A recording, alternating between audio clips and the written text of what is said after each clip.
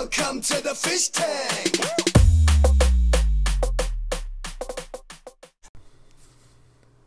Hey everybody, Fishman here, and welcome to another video. I get an awful lot of suggestions and video ideas from the comment section, and wherever I can, I try and get to those. Now, unfortunately, sometimes I can't. Sometimes when I do a little bit of research, or just from the experience I've had doing lots of these things, I know it won't work, or it's just not practical. But in this particular case, well, what we're doing here, of course, is 90-degree angle versus sweeping angle, and which has better flow. In this particular case, it's not so much difficult to do, as you're going to see, and it's also not a matter of which one is better. The sweeping elbow will have more flow. It is a little bit more difficult to put together, so from a practical sense of, is it worth the effort? That's what I'm trying to answer here. Is there a significant enough flow change between a 90-degree sharp angle and a gradual angle to make it worth going to the extra trouble of making it? And that's what we're going to test out here today. So what I'm going to do is I'm going to put together just patching it. These are just spot welds. I'm not trying to make it airtight or watertight or anything. I just want to make sure that at least 99% of the flow goes where I want it to go. And then I'm going to make two different ones. They're going to have the long pipe, the part that's going to go down to the aquarium, where it's going to get fed by air. It is going to be the same length. And then we're going to have a gradual taper in one case to an output, and in this case, the sharp angle. And anyone who's done any kind of fluid dynamics knows that any kind of elbow, or even in the case of a sweeping elbow, you're going to have restricted flow. And of course, the greater the turn that the flow has to take, the momentum, the greater the reduction or the back pressure you're going to have. So this is going to be as even a test as possible. The feed to each of these is going to come from the exact same airline. It's going to go through the exact same pipe. And I'm going to have it in the same aquarium. And then what I'm going to do is I'm going to have them fill the same container. And we're going to see, time it, how long it takes for each of these to fill that container. And then I just do a little bit of rudimentary math, and we'll see what kind of percentage increase, or no increase, or whatever, what kind of comparison we're going to have between these two. And that's the purpose today, just to see if the amount of flow difference, I mean, I suspect there will be, but is it enough to make it worth doing what I'm doing right here now? Now, I could heat these up and then bend them, but this is really thick acrylic. I use it for a lot of machining. Well, you've seen me do tons of this stuff, so it's not very easy to bend, and I end up usually creating some kind of kink in it. I know I could heat it up with sand and stuff, but acrylic's not very good that way. I mean, it's easier with PVC piping and ABS, that sort of stuff. I am going to try and figure out a better way of bending these, but for the moment, what I'm going to do is I made a jig for the saw, and I am just dividing up the angle as much as possible without, making too many of these.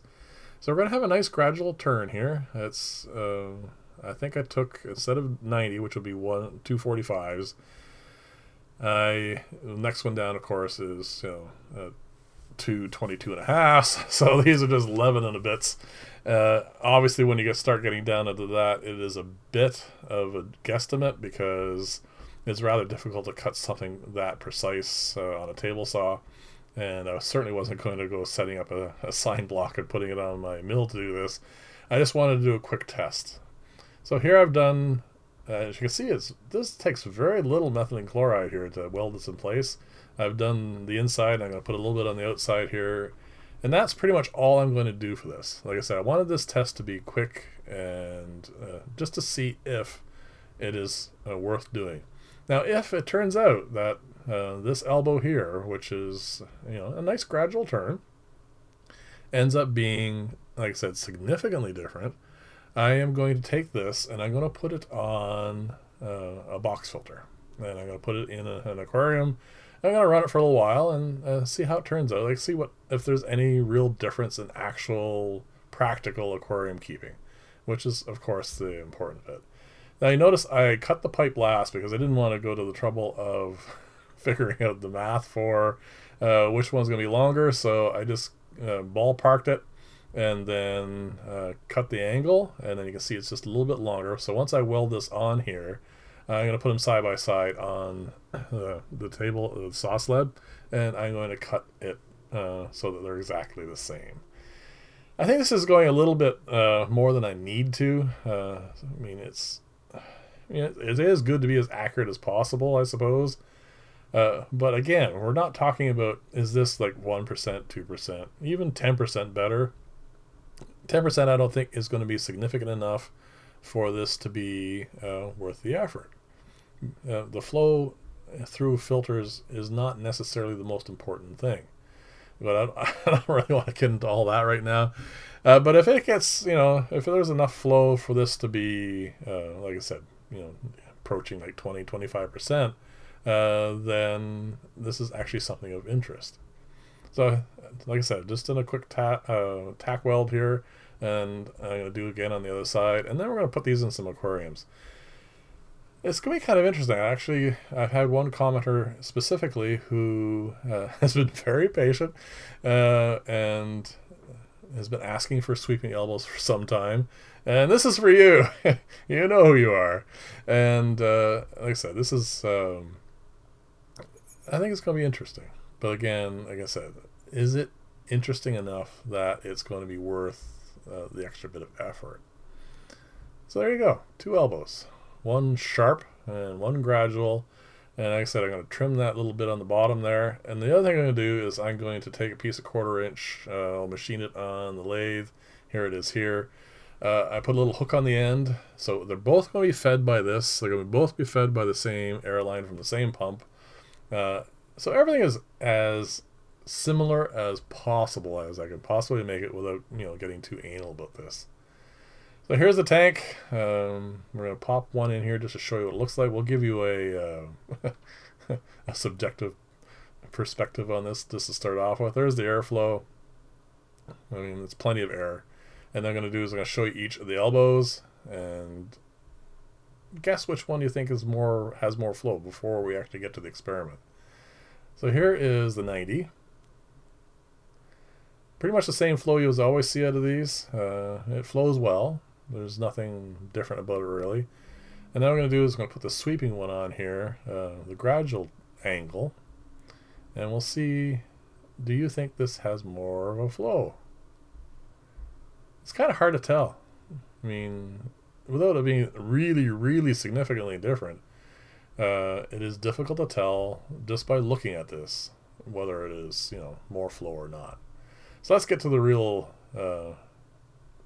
test here. So I've got a jug. This is an old peanut butter jar, and I'm going to fill it up with each of them.